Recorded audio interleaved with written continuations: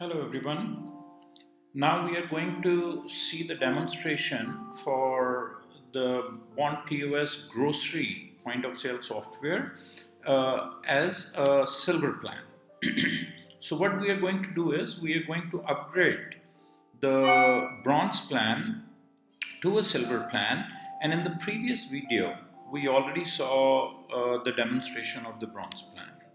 So we click on register product and we click on silver plan. So I already have a key, but otherwise what you can do is you can click on the pay now button and it'll take you to the BondPOS website. Once you go to the BondPOS website, you choose the plan, silver plan, add it to the cart, and this is the silver plan here. You add to the cart, proceed with the payment, and once you're done with the payment, you can proceed checkout. Once you have made the payment, you will get the activation code by email. So what we are going to do is we are going to enter, once you get the code by email, you have to just copy that code and paste it here and say verify. So product registration successful. Every product key can be registered to only one product, one POS, so it will not work on the second. So it says successful. So now we have a separate screen which is called admin screen, and the username is admin. The password for that is 1234 by default, but if you want to change it to something, you can change it here. You can change the name, username for the admin, you can change the password for the admin, you can change the username and password for the point of sale screen. So we'll just leave it as default for now and we'll say submit.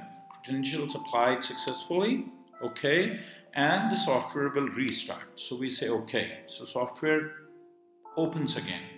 So now we have POS as our point of sale, 1, 2, 3, 4. This is the screen that we already had, but we have a new thing here in a silver plan, opening cash and current balance. So what this means is today we are opening the outlet with, let's say, 1500 rupees in the cash drawer already there, and we say go to sales window. So whatever cash is already there is what we enter and we go to the sales window. Now we have a few changes here. What are the changes? When you go to fruits, you see all the fruits here, beverage, bakery, category 4, category 5, you see all the products here. But these products are marked in gray. What it means is now we have inventory management system. Inventory management system, if anything turns gray, that means it is out of stock or you have not entered the stock in the system. But you can still sell, because in a grocery store you cannot stop the sales. If you have received 100 kgs of let's say a banana right now and you start selling, you don't have time to input in the system, so you can start selling, but it will start making the inventory negative. So it will maintain the inventory in negative. Once you have time in the evening, you can go and enter the physical stock that this is the receiving I did at the day. So it will change the color. Anything which is green, I'll show you the demo. The button is green means veg, the button is red means non-veg, and the button is gray means it's not in the stock. So here we have removed all the masters, like the product master, we have removed the category master, we have removed the print master, a printer configuration is already here. So some of the things we have removed from here and we have put it in a separate screen, and that screen is called the admin screen. So what we'll do is we'll minimize this particular screen and we go back to grocery, BondPOS grocery, and click it again. Here we put ADMIN and we put 1, 2, 3, 4 and we sign in. So what happens is this is a new screen which is called the admin dashboard. Here you can see what is the cash sale for today, what is on account sale for today, if there is any sale by Zomato, Paytm or online, any mode of payment. It will show here by the colors that this is the payment you have received by whatever mode of payment, and it shows you the category wise selling, the collection wise selling, cash and on account. It also shows you, and the it also shows you outlet wise selling, so you see different sales. One is the purchase price and the other one is the selling price. So sales is what is red and blue is what is the expense. So that way you can see everything here. Now we go to Outlet Master. You go to Outlet Search, and this is the store that you already have.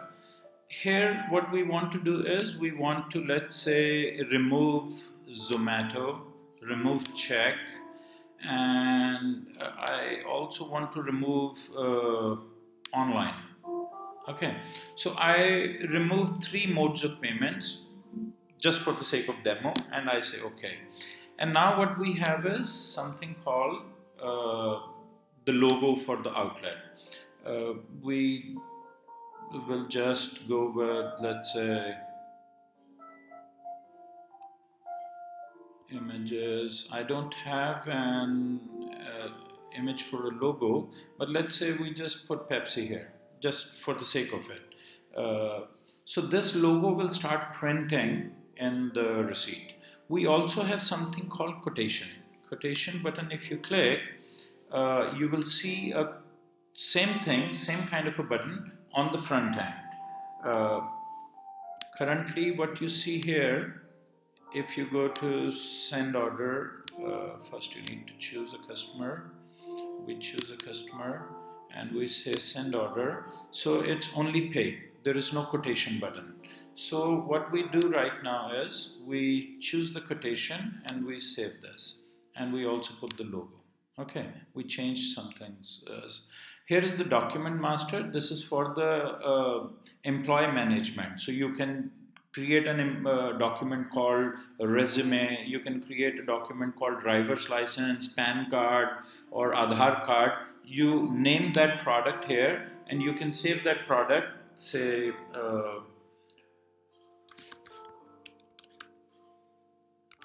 driver's license, and we save this. So documents inserted successfully. We do, let's say, resume. So we can create some documents here, and we go to GST master. Now we have a separate CGST master and separate SGST master. You can customize and create more CGST and SGST if you want to. Here we have unit of measurement master. Earlier we were selling everything by pieces, but now you can sell by kg, and you can sell by, let's say, grams, whatever kind of unit of measurement you want to create. Then we have a vendor master. We'll create a demo vendor, and address is Demo Street. Contact number is 123456780, and email ID is demovendor@bondpos.com, and the GST number, GST 12212, GST, whatever you can put, and you can save this vendor. So you have created a vendor now.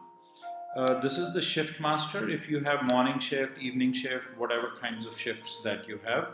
This is the category master. Here we have fruits, beverage, bakery, and things like that. Now what is new here is we also have subcategories. For example, if you have fruits, and then you have international fruits and domestic fruits, so you can make subcategories under one category. Here is the raw material master. Right now everything that is we are selling is by default the raw material. But if you have any product, if we go to product master here, you will see that buying direct selling. If you unclick on direct selling, then you have to create a new raw material for that particular product. If it is a direct selling product, that means you're buying the same product and you're selling the same product. So the product itself is the raw material. Okay, so here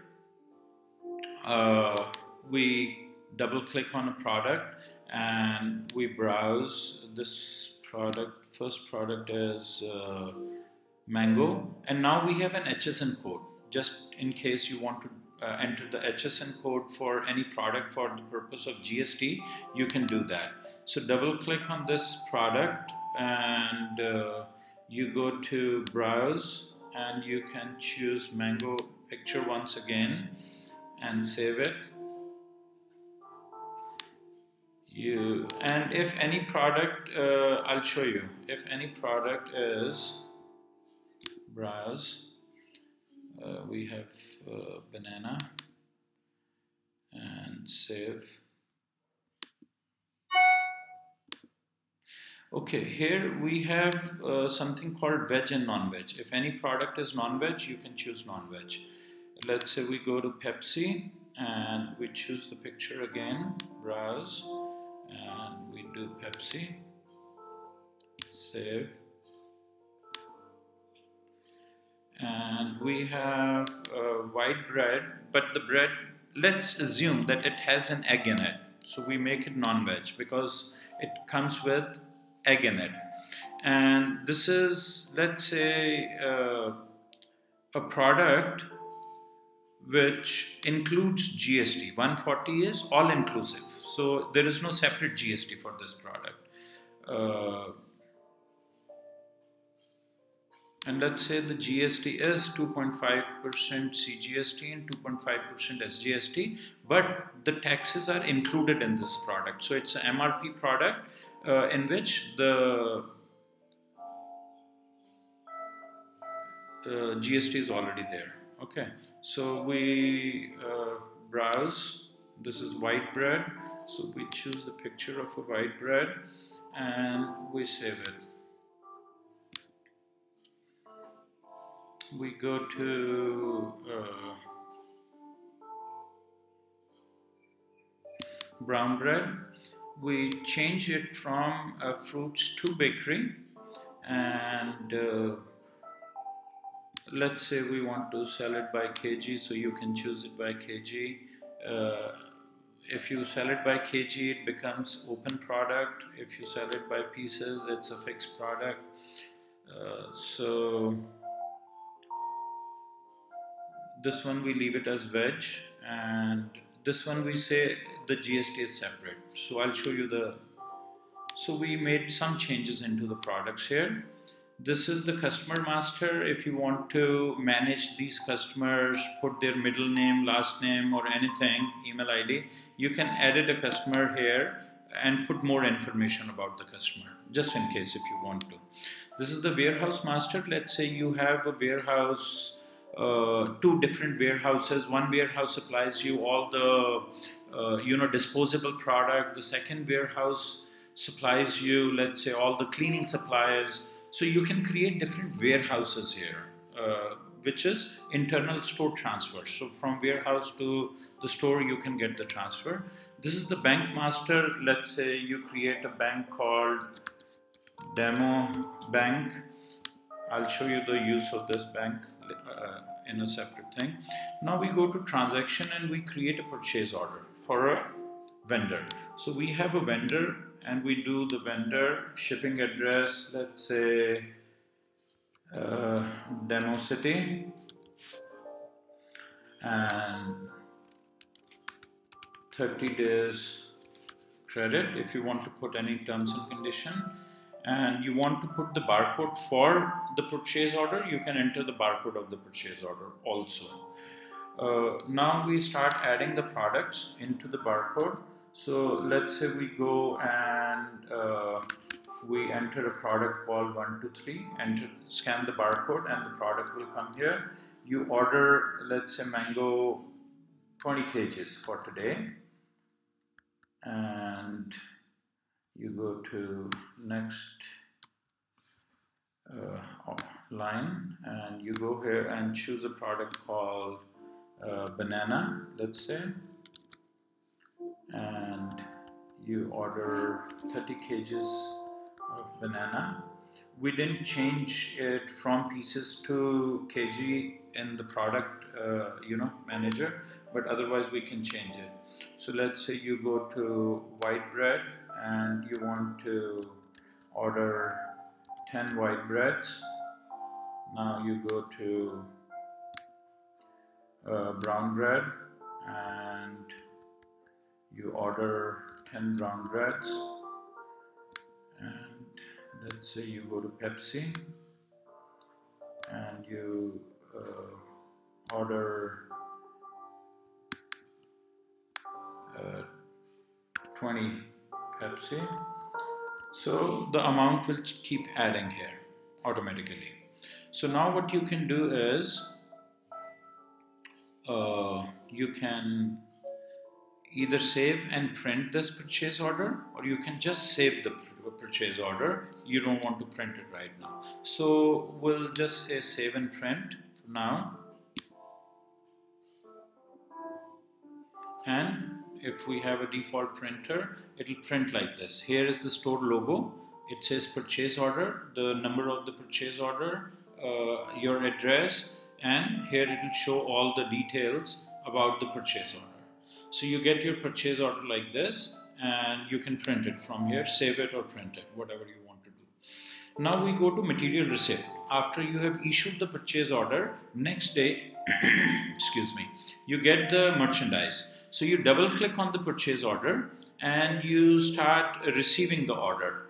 So here you go, let's say you have ordered 20 kgs, you receive 20 kgs. Go to next product, banana, you ordered 30 kgs and you received only, you accept only 29 kg and you say 5 is damaged.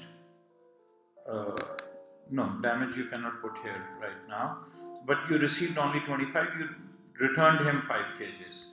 And here, oh, I didn't tell you, you can enter the batch number 123 and you can choose the expiry date for any product. You can go to a different month, let's say July, or you can for any product. So if we are in mango and we want to say it will expire in a week or whatever, or if you have Pepsi which has a 6 months of expiry date, so you can go to March, April, May, June, July, August. So you say August 10th is the day when it will expire, and you put the batch number 1, 2, 3, 4, 5. This is 1, 2, 3, 4.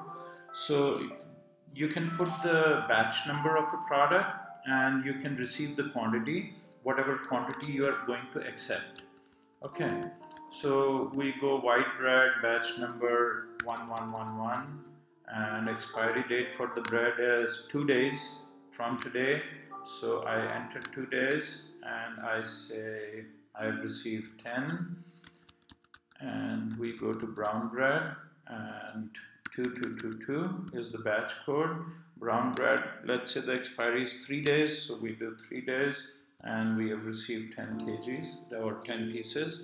So this one we are sending it to the store, and we can save and update the stock. We can just save it, or we can make invoice for this. So we'll say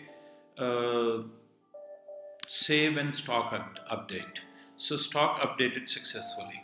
So whatever we received, the stock is automatically updated. Otherwise, you could go here and you could see whatever stock is available. It is not updated. You have a separate person to recheck and then update the stock. One person is receiving the merchandise, one person is rechecking and then updating the merchandise. So that way you can change that. And now you can double click on this and you can make invoice. Okay, quantities we have already received, we have already updated. So we can create the invoice from here. So this is the transaction mode. Then we have the stock. So we can check the current stock for each item. So whatever stock we have just purchased and we have just received, everything will show here. This is the current stock. This is the total cost of the stock. Average cost of the product, average. This is not the total, this is the average cost, and this is the total cost. This is cost per item, and this is what. So average cost of the item. So we go to the admin section. We can create a separate user now. Separate user, you can give separate authentication if it's a POS user or an admin user. So you can assign different 2 users for the admin and 2 users for the POS if you want to, and you can assign them different shifts if you want to. You can create their user ID and password from here. If you want to change the admin password tomorrow, somebody knows your password, you want to change it, you can always change it. This is the control panel. Here you can assign different things. For example, you want to activate the SMS service. So you can activate the SMS service, but you need to purchase from BondPOS, you need to purchase the pack that you want 10,000 SMS, 20,000 SMS, 5,000 SMS. So we'll supply you the pack for the SMS, and you can activate the SMS. So every time a customer purchase anything from your outlet, they'll receive an SMS on their telephone number that thank you for shopping at Demo 1 store, your order number is this, your total amount is this, thanks for visiting, and blah blah blah, whatever you want to put. So we can do the SMS. Here is the auto generate barcode. So you can generate the barcode for each product, and you can print those barcodes also. Email before expiry. So you can define how many days before the expiry you want to receive the email. So let's say you want to receive an email 1 day before the expiry or 2 days before the expiry, so that you can put that stock on sale because it's going to expire. You want to put it on sale, so you can define how many days before the product is going to expire you want to receive an email notification that these products are going to expire within 2 days or within 5 days, whatever you want to put for the products for which you need an email, right? You don't want to receive an email for the bread or for sandwich or whatever, which are going to expire within few hours.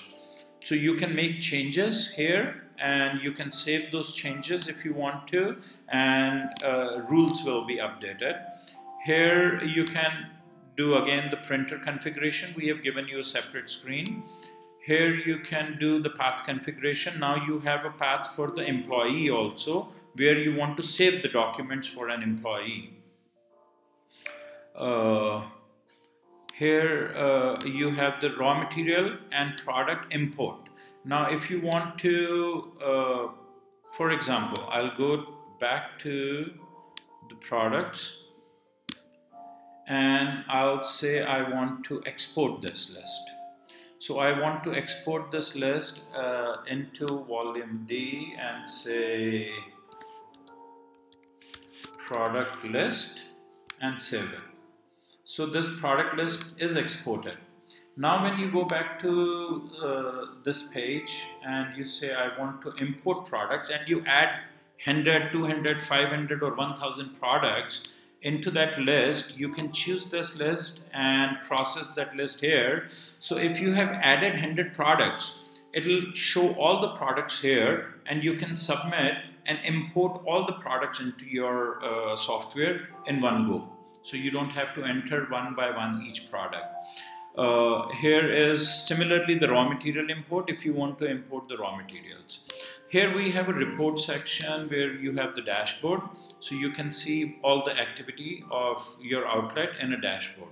But we have given you more reports here in the point of sale software. So we made certain changes in the software. So what we do now is we go and say refresh. So all the images pop up.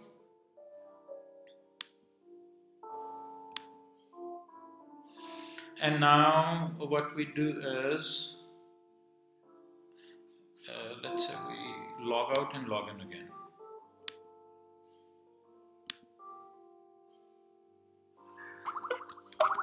POS 1, 2, 3, 4. So we logged out of the software and we are going to log in to the software one more time.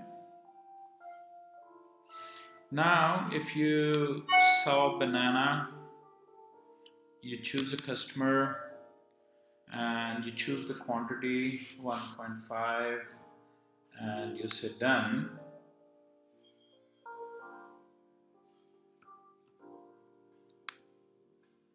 You go to this particular screen, you see there are 3 buttons which are already disappeared from here. We removed the Zomato button, we removed one more button, check, and we removed the online. So those buttons disappeared from here because we removed them.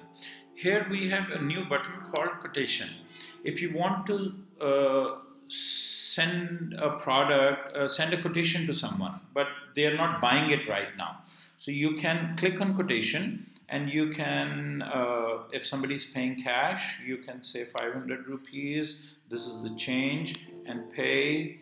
It will print a receipt, which we say number 9, and we save it. So that receipt will be saved as a quotation, not as an invoice. And it will not show on your GST or any tax report. Okay, so this way you can have different products into different categories. And here I want to show you we have more reports here for you now. So now we have 1, 2, 3, 4, 5, 6 reports for you here in the front end. So you can go and click on today's selling and view report. So all the products that you have sold today are displayed on this particular screen. And this is the total amount of the sale, this is the total expense amount, and this is the total profit. So you can see how much profit you're making on day-to-day basis. Every day, every minute, you can see what is my profit for the shop right now. And you can close this report. If you want to export it, you can export it, or you can close this report from here. You go bill by sell. So you want to see the reports by bill number. So bill number 1, bill number 2, bill number 3, bill number 4, bill number 5 or 6. We cleared bill number 5, so that means anytime you add something here and clear, it is counted as a bill, but it's not printed. So you know how many times this was skipped. This is done to prevent the pilferage. If somebody adds, you are not in the outlet and you are somewhere outside, and you come back and you look at this report, so you can see how many bills have been skipped. Bill number 5 is skipped, so you can ask your employee why the bill number 5 is not there. There is a good possibility that your employee can add a product into the into the basket, and then he say total is 282. He will take the money. He'll go here, he'll take 300 rupees from the customer and he'll return 18 rupees to the customer. But after doing all of this, he can just clear this and not print. So you will see now number 7 is disappeared from the list. If we go back to report and we go back to bill wise sale and we populate the report, bill number 7 is not there. Now I want to show you, if I go and add a product just for the purpose of demo, and I say this is cash order and I print, and I just don't want to save it. And now you will go back to reports and you will see that this will be bill number 8, because bill number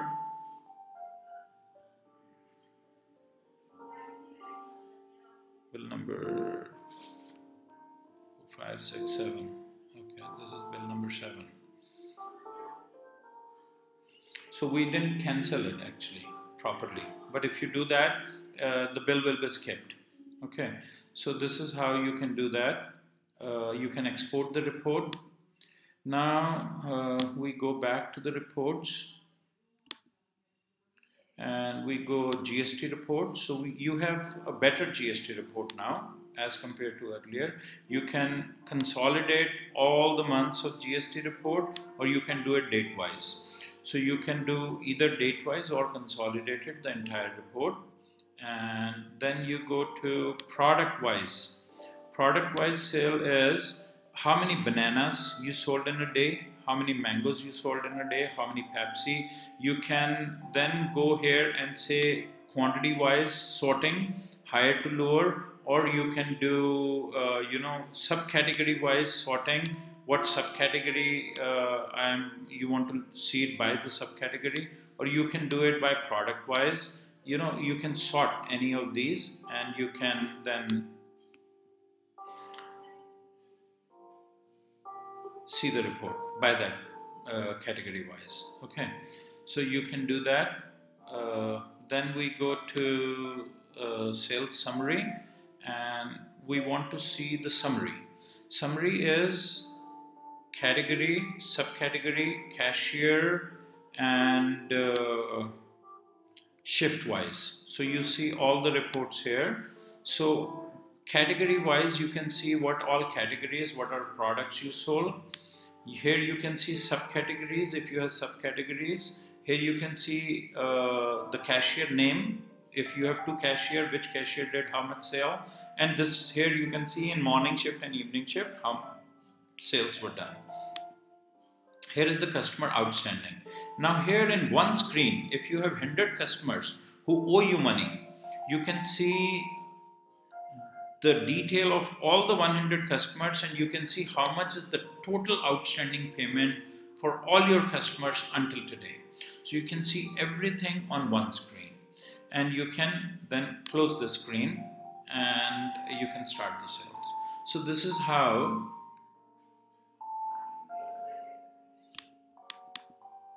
I click on a new order number 8, and I clear it. I go back, customer number 2, and I start selling the product.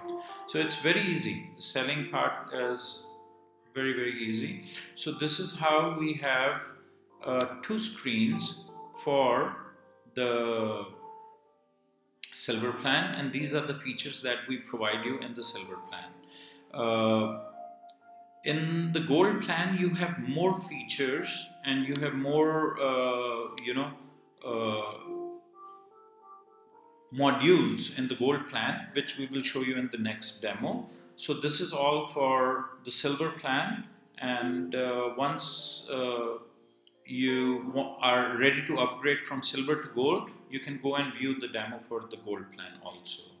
So that's it for right now. Thank you very much, and you all have a great day. If you have any questions or query, please do not hesitate to email us at support@bondpos.com. Thank you and have a great day, everyone.